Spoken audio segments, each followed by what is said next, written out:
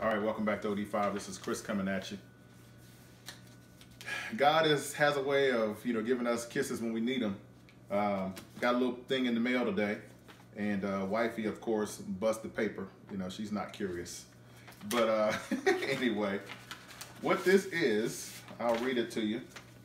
It says, "Dear Angler, please find enclosed your North Carolina saltwater fishing tournament certificate.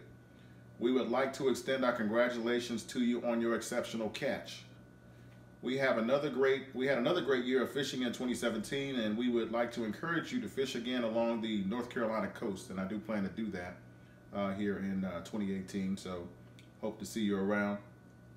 We also hope that you have enjoyed your participation in this program, as it is very rewarding to the vision of marine fisheries and recreational anglers." And then it goes on to say, "I'd like to take this opportunity to remind you to keep your coastal recreational fishing license current, and then signed Carol Willis."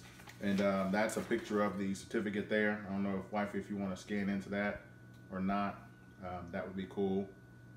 But you might remember that when I was in the North Carolina waters, I actually did catch quite a few fish. Haven't done quite so many since I've been here in Georgia. It's been tough sledding.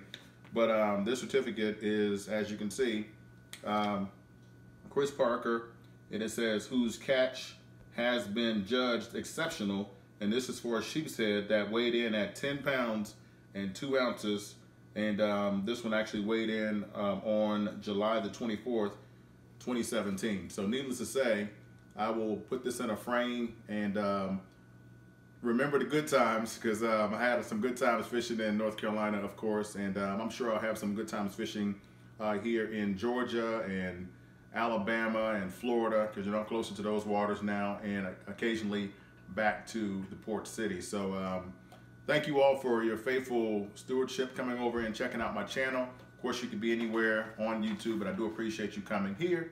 So as always, this is Chris signing out. Be kind to the fish.